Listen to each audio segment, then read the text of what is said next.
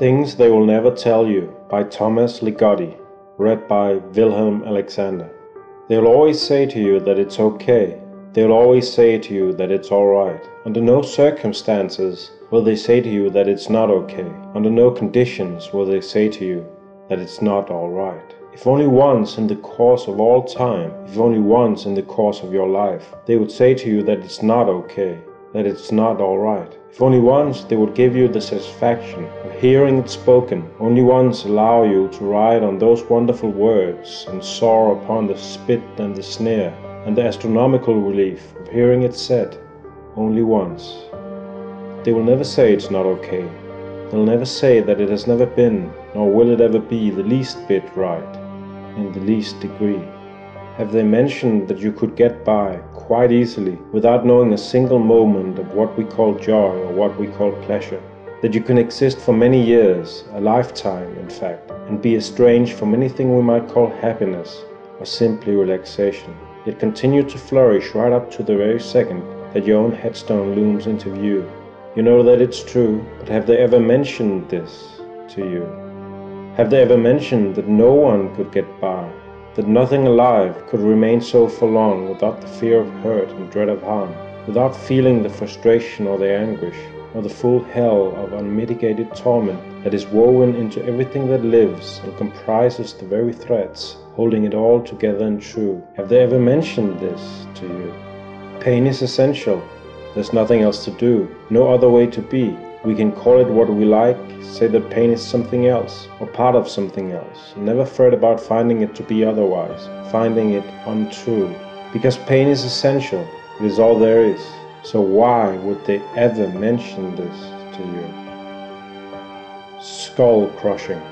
Due to the nature of physical existence, they cannot avoid imparting to select persons what it means to have one's skull crushed. Either slowly or quickly, completely or partially, whether one is deliberately attacked by some skull crusher or simply the victim of some skull crushing accident. The reason that skull crushing cannot entirely be kept a secret by them is that such an event involves, in many cases, not only great bodily pain, but also mental derangement and intense emotional agony.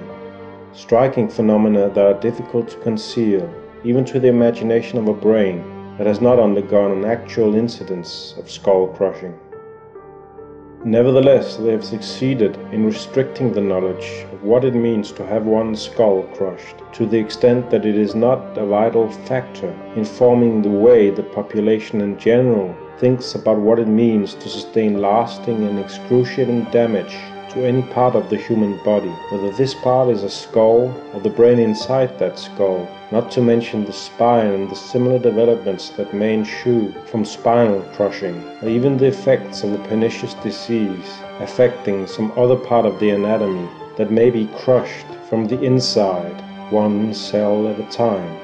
Insanity and nothingness. Stuff and nonsense, insanity, derangement. Whatever name you want to use, we can't get enough of it. They've made sure of that. Offer us nothingness and we will pass it by without a glance, given its invisibility to our sight. They've made sure of that too. In the dark corridors of our brains and the black chaos of the world's marketplace, we will rush about as if in a dream, to grab at every piece of pulsing inventory paraded out, a galaxy of arbitrary objects in all shapes and colors, a full array of unrequested needs, unrequested impulses, and of course, every accessory imaginable for those motley costumes of agony we are forced to wear every day of our lives, seizing such merchandise with a death grip, and recoiling only when our hands feel nothing in their closing grasp. Between insanity and nothingness, the choice was determined from the outset. They made sure of everything.